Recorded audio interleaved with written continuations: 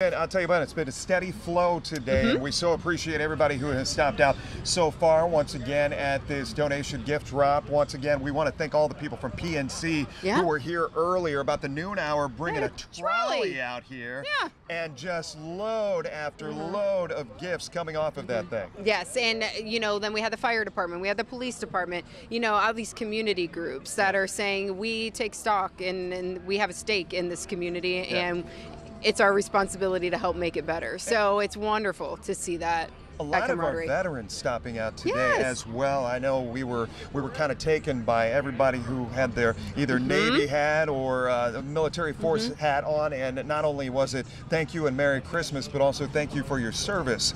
And we were appreciative of that because yes, we have these community partners and groups who help us out with this event, but it's those mom and dads who have come out today and said, I just wanted to make sure I made it. I had one conversation with one woman from Berkey who said, I had to make sure that I came out here, and I also wanted to see you. So well, that's nice, dear. Well, thank you very much. That is nice, and we've had some people who said I've come every year, so I'm here again this year. So thank you so much. Again, we're at the corner of Summit and Cherry in downtown Toledo. So come on in, drive through the parking lot, super easy. Once